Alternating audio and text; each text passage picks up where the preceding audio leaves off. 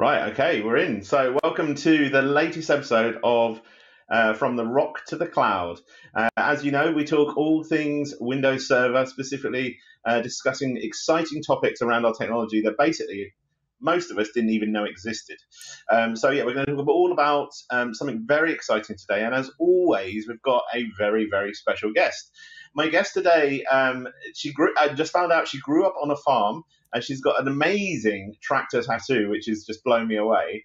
Not many people with a tractor tattoo, so she's really, really special, and also probably slightly bonkers to put a tractor tattoo on her arm, but the fair play. So we've got Sarah with us, Sarah Lean. So Sarah, you're all the way up in Glasgow, aren't you? How are you getting on today? I'm good, thanks. Thanks for that introduction, Tom. Yeah, I'm sorry. I apologise. I try to embarrass people as much as possible. It's It sets okay. the tone for the whole chat.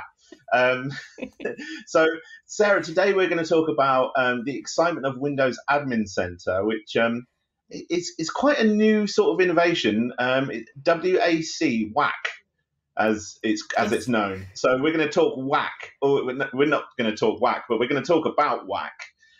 Today. So, um, Sarah, do you want to just give the audience a little introduction to yourself that's a bit better than mine, just so that we know who you are and why you're qualified to talk to us about WAC today? Yes. So my job at Microsoft is as a senior cloud advocate, which means I help the community understand our technologies and also try and fix some of the issues that you might have. So I'm based in the Azure engineering team. So any of the feedback that you have, I push back to the engineering team and then act as that conduit as well.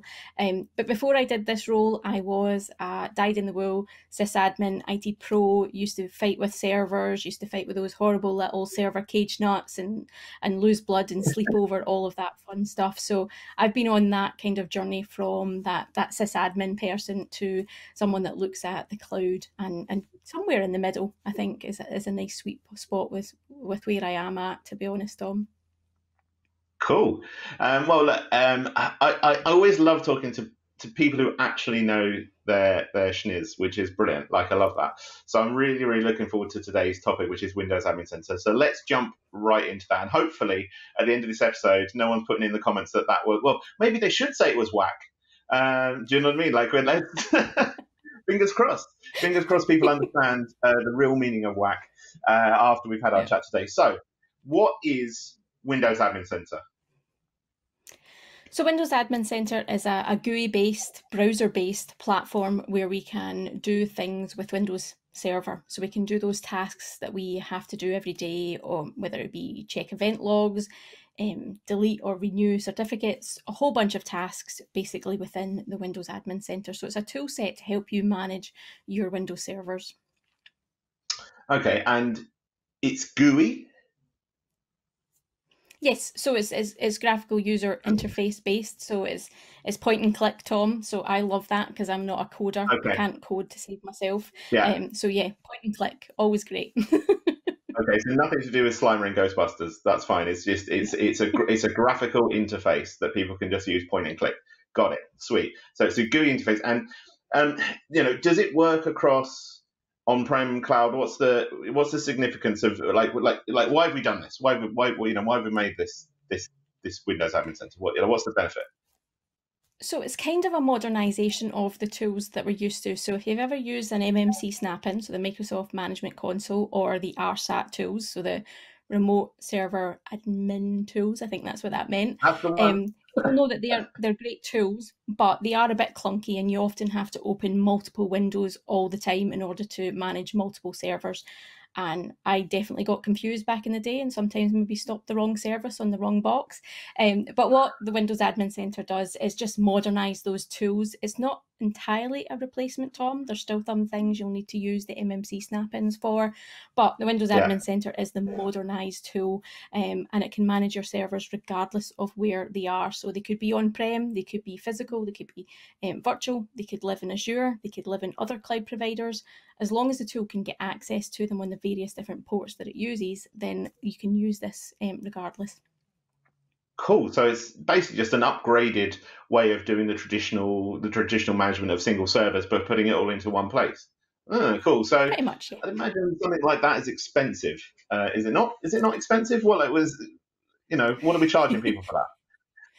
This is entirely free. When I say free, you do have to have a Windows Server license or a Windows 10 license.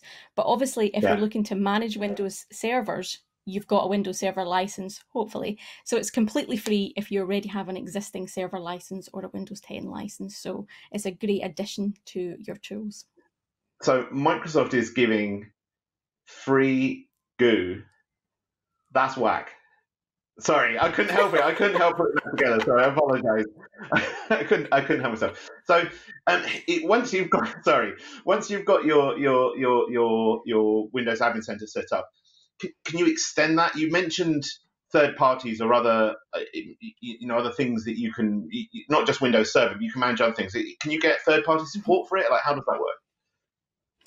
So yes, you can have what we have it called extensions within it, and we have several of our hardware vendors who have created extensions. So people like HP, Fujitsu, Data On have got extensions that you can help manage some of your hardware as well, which is great.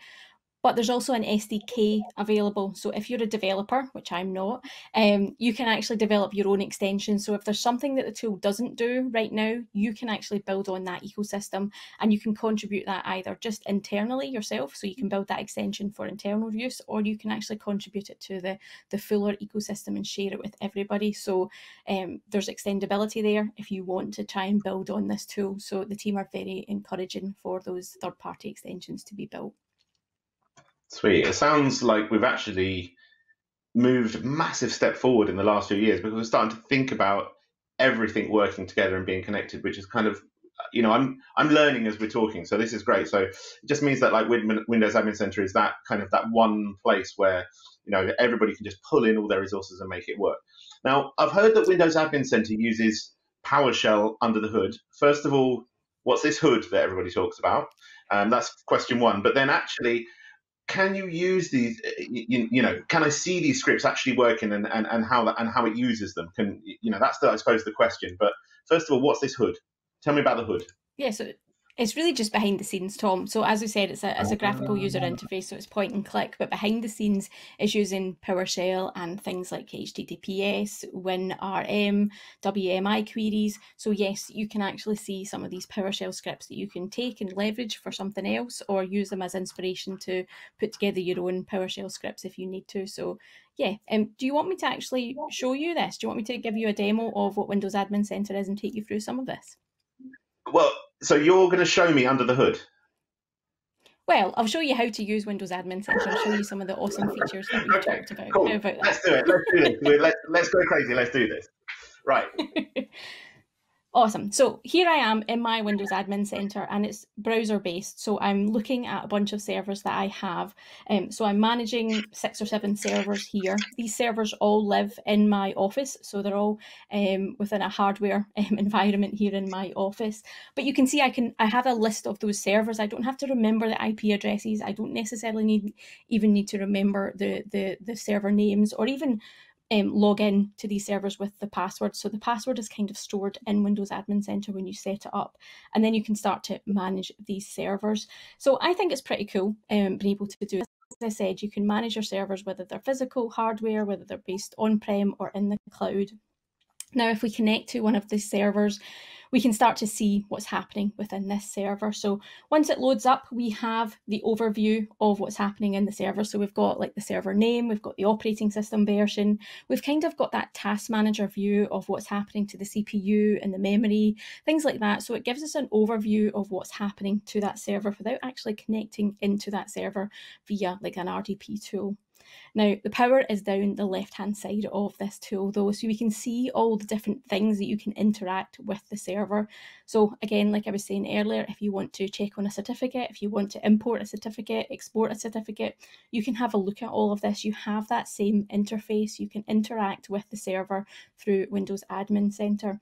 So yeah, it's a familiar and easy to understand kind of platform. As you can see, it kind of looks like even Server Manager that you get on Windows Server. So it's an easy one, I think, to learn and get used to and interact with. We've got obviously network adapter. We can go in and change things here. Probably wouldn't change the IP address remotely. You probably want to actually log on to the box and be there when you're doing it. But you have that interactivity with it. You've also got things like settings, so it uncovers some of your settings as well. So if you wanted to change the power configuration of your server, or if you wanted to enable or disable remote desktop, you have that power here as well. So you can see it's quite intensive, and there's quite a lot of features that are serviced up within it. Now, when I talked about the extensions, we do have a plethora of extensions within here. Now, some of them come pre-installed for you, some of the default ones that you would maybe expect to see. But as you can see here, we have a list of ones that we have, even like we've got the Dell ones, we've got HPE ones, and you can add in obviously your own ones. If you wanted to install an extension that wasn't already installed, it's really easy to do. All you do is find the extension that you want to install from the list. So in this case, I'm going to look at containers. So I click on containers, and then I click on install. And what Windows Admin Center will do is go and find that file or the configuration that needs to download, install that extension. It will refresh itself automatically for you. You don't have to do anything. And then when we start to go back into our servers, if we have a look here, what we'll see is we now have that container blade surfaced up within our server. So we can click on containers, and then we can start to actually do containers. So if you wanted to install containers on this server, it would actually help you walk through that process and have a look at it all. Now, you asked me about the PowerShell scripts. If you click the little PowerShell icon in the top right hand corner, it will actually surface up all the scripts, and you can see from the list here we've got a bunch of scripts available. So there's lots there within there. So you can take those scripts, you can copy them, you can paste them, you can change them, you can take them elsewhere. But that's really under the hood, as you said, Tom. So yeah, hopefully that's kind of given you a quick overview and made some more sense of what's actually happening with Windows Admin Center and what I'm talking about. Wow, it's actually incredibly simple interface. I'm super impressed. No, so thanks for showing us that. The everyone's favorite subject when it comes to technology is security. Mhm. How does Windows Admin Center help with security? I suppose across an estate of multiple servers, whether they be in the cloud or on-prem. How does it handle that? So it uses HTTPS technology to do that talking, if you want to call it that. Also, as I said, it uses PowerShell, it uses WMI queries over WinRM, and we have support for LAPS, which is the local admin password solution, and we have access control based on Active Directory or Azure Active Directory as well. So there's lots of security built in there depending on what aspect of security you're actually concerned about. But yeah, it's built with security in mind, to be honest, Tom. Brilliant. That's always gives people a little bit of peace of mind, which is good to know. And so we're talking a lot now as the world's getting more complicated. We're talking about hyperconverged infrastructure. So can I manage a hyperconverged infrastructure with Windows Admin Center? That's, I suppose, a question that some people might want to know. Yeah, so if you're running that on a Windows Server 2016 box or a 2019 box, absolutely, you can use your HCI interfaces there as well and manage that as well. And when we look to some of the newer technology we've just released, so Azure Stack HCI, you actually have the power within Windows Admin Center. So when you look at Azure Stack HCI, Windows Admin Center is built into that admin experience for you. So if you're going to use that, if you're going to deploy that, then you'll have to get familiar with Windows Admin Center, because those kind of two technologies are based together. So yeah, the HCI piece is absolutely something that we can support and do. Brilliant. And so do you need Windows Admin Center or does it require System Center to work? Is that the two linked? What's the story there?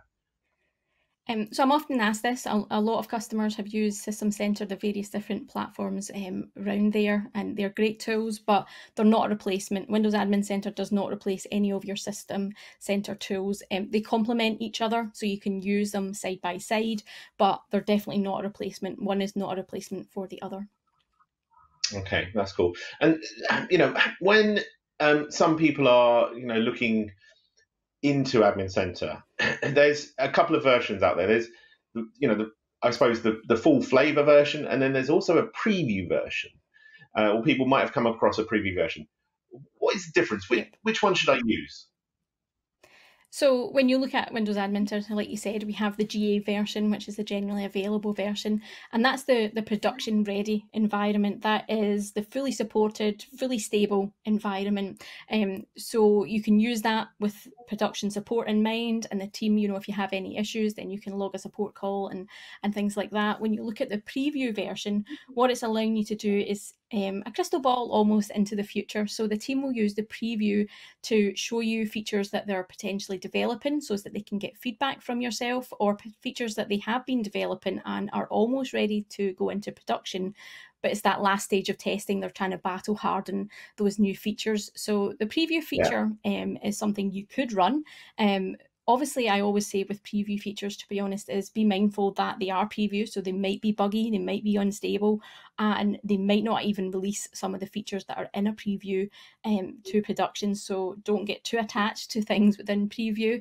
And if you are using a preview feature, I always say give feedback back as well, because that's why we have the feedback functionality within the preview features, because we want feedback from our customers, our audience. We want to understand if they're the right things that we're going down, if there's additional features.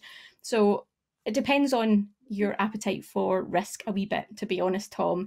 If you're happy using something that isn't fully productionized and could be buggy and might give you some issues, I'll use the normal version. I'll use the normal version, Sarah. So yeah, but either could be run. Just be aware that obviously the full fat kind of generally available version is production ready, whereas the preview one might not be fully production ready. Okay, it's funny. I'm seeing there's a theme coming through here. Like we talked to Thomas as well, who I know you know, and he was talking about wizards, and you've mentioned GUI, which in my head I'm like Ghostbusters, and then you're talking about like crystal balls, which I'm like, like I'm sort of seeing Shrek and the fairy godmother from Shrek. I just kind of see all of this stuff as like magic. Do you know what I mean? And it just works, which I love. So. Sorry, tenuous link. But say I can use Windows Admin Center with Azure. Is that possible as well? Can I just use it with Azure? What's the whole tie-in with the? Because I'm on-prem, I'm managing my servers, but I might want to use some Azure resources, right? So that's the kind of even more magic. How does that work? Yeah, so I think a lot of customers are looking towards potentially leveraging parts of Azure to maybe enhance some of their on-prem environment. So they want to have a management tool that can do both, right? No one likes to use multiple management tools, Tom. We all hate that. We want to get away from that kind of world. And Windows Admin Center is built with that kind of hybrid solution in mind. So what you can do is use some of the tools within Azure to manage your Windows server. So say, for example, updates. So everyone has to apply updates to their Windows servers. You can manage the Azure update. We love updates. That's a magic word we don't mention. No. We love updates. We love updates. So that's a prime example. There's a service in Azure called the Azure Update Management Service, where you can kind of automate the patching of your servers, which is great. But you can manage that within in Windows Admin Center as well. You don't have to go to the Azure portal to do all of that configuration. So yeah, there's definitely a tie-in there if you're starting to look at adding features and functionality from Azure to your on-prem environment. Windows Admin Center can help be that conduit to get to that. I can actually show you a demo of us creating a Azure virtual machine from within Windows Admin Center if you want, Tom. Go for it. Let's do it. I love it when this happens. Go. Let me fire it up. So I will say this is a demo because it takes a few minutes to actually do, and no one wants to sit and watch a live virtual machine being created. So let me fire up the video and we'll get this started, Tom. Yeah, that's cool. Get the crystal ball. So again, we're in. We're in the Windows Admin Center console here, and I'm just showing you that this is connected to Azure. And basically, I just had to sign in with my username and password to register this Windows Admin Center with my Azure subscription. But as I said, what we can actually do here is create a virtual machine from within Windows Admin Center in Azure. So we can add in here, if we go down to the very bottom, And what you'll be walked through is a wizard, Tom. You'll get those questions that you will get when you're creating a virtual machine within Azure. So you'll be asked about the resource group that you want to put this virtual machine in. You'll be asked the name and the region that you want to store this virtual machine in. The same kind of questions you get when you do it within the Windows admin portal. So I'm going to build a 2019 data center core virtual machine. I put in my username and password. Hopefully very secure username and password here. Yeah. I get to choose I get to choose the size. So I'm just going to pick the smallest size because it's core, so it should run on a very small one here. I also have the option here to actually domain join it. So if you're domain joining your servers, then you can do this from this wizard as well. So it's great from that point of view, and it saves you having to do that manual step yourself. Now, it does take a few minutes for this to go and deploy that virtual machine into your Azure environment. But once it's complete, we can actually go into the Azure portal and start to interact with that virtual machine, or we can actually add it in here to the Windows Admin Center console and start to manage it just like any other server within our environment. So there you go, that's that virtual machine created. Now, what I want to show you is a cool new feature that we have released, and it's a preview feature, is actually Windows Admin Center built into the Azure portal. So if you have virtual machines, servers within Azure, you can actually use Windows Admin Center to manage it from within the Azure portal. Now, this is a preview feature, and it's exciting to see what the team are doing here. But basically, if you have a look at the screen right now, it's identical to what we've just saw that we had on-prem. Now, some of the caveats around this obviously are it's a preview service, and the team are trying to look at how it can help people manage their environment and manage their environment from within Azure. What we saw with our Windows Admin Center on-prem was that we had a list of, I think it was 6 or 7 servers I was managing at the time. With this extension within the Azure portal is you're only managing that one server. So you have to enable Windows Admin Center for all of your servers within Azure. So although that's an extra step, an extra hassle as such, to be honest, Tom, it does give you that instant feedback from the server. So if you wanted to do something, here I'm modifying my firewall, rightly or wrongly. If I needed to do that quickly on an Azure virtual machine and I didn't have, my Windows Admin Center console or my laptop with me, I was, sitting in a hotel room or whatever, I can do this from within the Azure portal. So it's very clever, that technology that we have, and it's nice to see that the team are, again, extending the tool that we love, Windows Admin Center, into Azure, and vice versa. We saw earlier on in the demo that Windows Admin Center is extending up to Azure as well. So yeah, that's just a little bit of flavour of Azure and Windows Admin Center. No, I love it so because first of all, there's a wizard in there, so I like to see Dumbledore doing a bit of work for us, which is always great. But I like seeing that you've showed us a bit of the future, which is actually it's the cloud bit talking to the on-prem bit, and then the on-prem bit talking to cloud, and the two can cross-pollinate, and that I suppose is that's the future for so many people out there, especially when we think about edge computing workloads and all of this kind of other stuff that is happening right now in the IT world. What we need is a safe place and a space to be able to do these things and work properly. So if the audience out there want to start this journey on, I suppose, their wizard training, they want to find out more about RoK or Windows Admin Center, where can they go? Where would you advise them to go and start their journey? So I've created a short URL that you can head off to. So if you go to aka.ms/server-WAC, so WAC, it will take you through to the Windows Admin Center documentation. You can have a read some of the features that I maybe haven't mentioned today, and you can also download a copy of it as well and have a play with it. Well, I know what I'm going to be doing tonight. I'm going to be all over that WAC. There we are.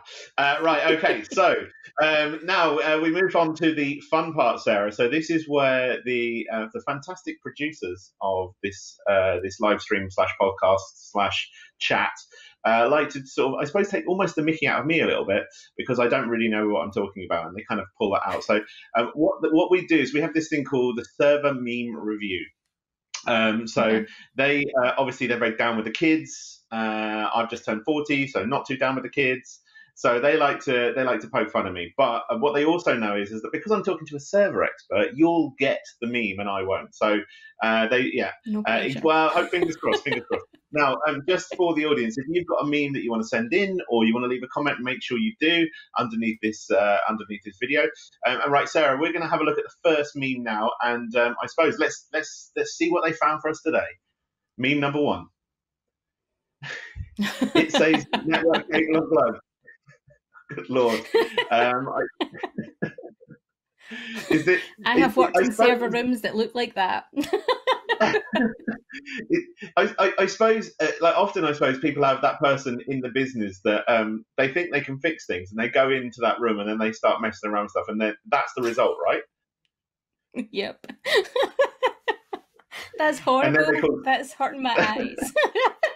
And then they call Sarah and they say, "Hey, Sarah, can we move to the cloud?" Now that is whack. That's someone's done a terrible job of their network. Even I know that your network cable shouldn't be in that sort of condition, so I can appreciate that. So yeah, dreadful.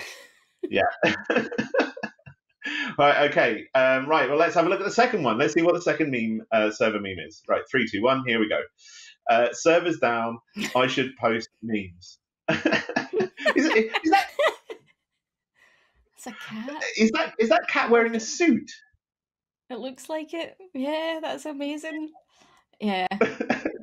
Yeah. Well, look, I think we've done.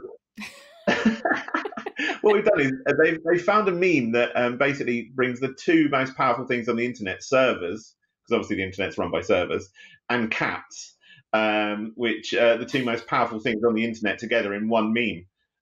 There we are. Have you ever posted a server meme, Sarah?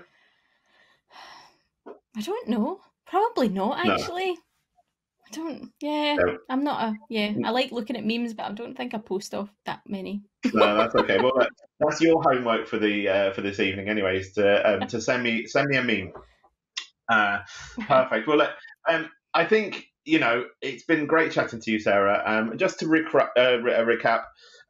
We've learned about GUI, which is the graphical interface behind WAC, which is Windows Admin Center. It's completely free, which is we get few enough free things in this world, and you just need to make sure you've got the right licensing behind your licenses for Windows Server, which is pretty straightforward. And it can manage anything, whether it be on-prem or in the cloud, Azure, the whole caboodle, kit and caboodle. It does the whole lot. It really is sort of the new hybrid landscape for partners to be able to use and do what they need to do. So, look, Sarah, thank you so much for today. Really appreciate your time. And I always, like I said, I always love talking to an expert. I'm sure that we're going to, hopefully one day we can get up to Glasgow and chat in person. That'd be amazing. But in the meantime, I'm sure there'll be another episode with you on it too. So we look very much forward to having you again if we can. If you can spare the time, it's been a pleasure talking to you. So look, everybody, thanks so much for listening to the episode today. Like I said, we've been very, very lucky having Sarah with us. Keep an eye out for future episodes. And if you've got anything you want us to talk about, let us know. We're really interested to know your thoughts and feedback. If you've got any comments, even if you just got a silly meme, send it over to me and make me look stupid. We very much appreciate it. So thanks very much for joining us from the RoK to the cloud, and look forward to that next episode. Talk to you soon. Cheers. Thanks. Bye.